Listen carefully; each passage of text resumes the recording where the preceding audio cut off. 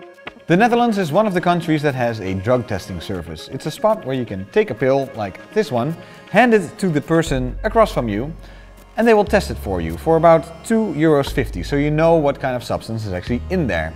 And somebody who works there told me a story the other day.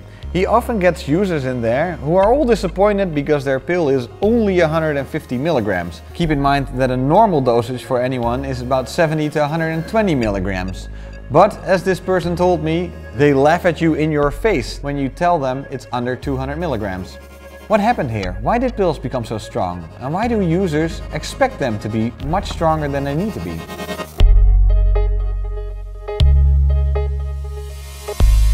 First, some facts. Ecstasy is the street name for MDMA in a pill form. There's usually the misconception that there should be other things in there, but that's wrong and that's not what this video is about. That's actually what this video is about.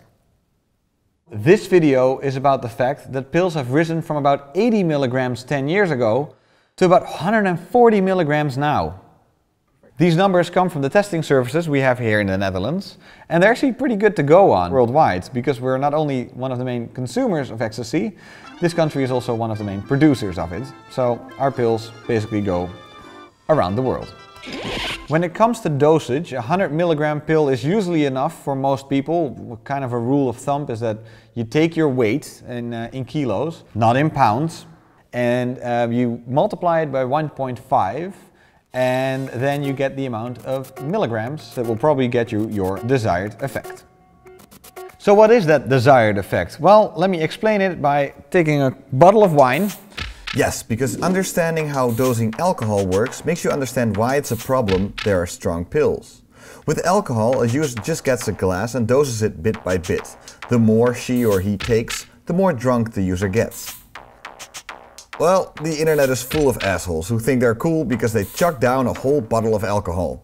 Now imagine you don't need any physical skills to do this, because of all the toxic power of a bottle of vodka is just concentrated into one little pill. Without any labeling that tells you if you're taking a shot of Bud Light or downing a full bottle of Jack Daniels. So why on earth are there pills that are 330 milligrams? Well, I asked one of the producers of these pills, and he said it was a pissing contest between the makers. The creators of these pills want to show off how good their production process is.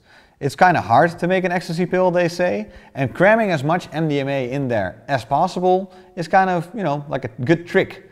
And when I asked him if he didn't feel responsible for, that somebody might take this pill not knowing it was 330 milligrams, he said, "No, of course I don't feel responsible. People are responsible to educate themselves."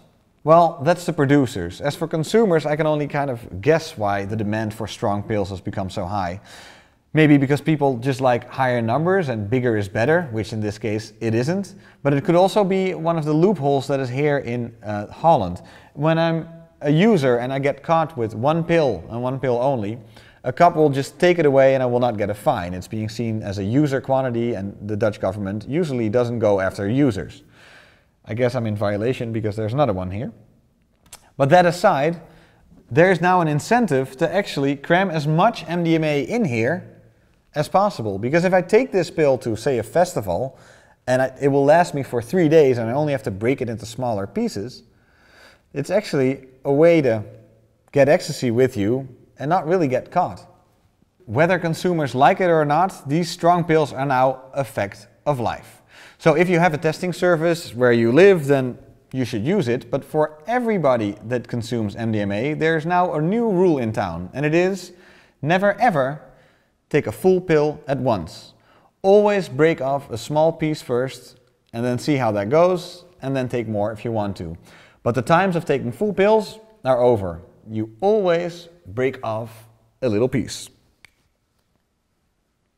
Or you can, of course, don't do drugs.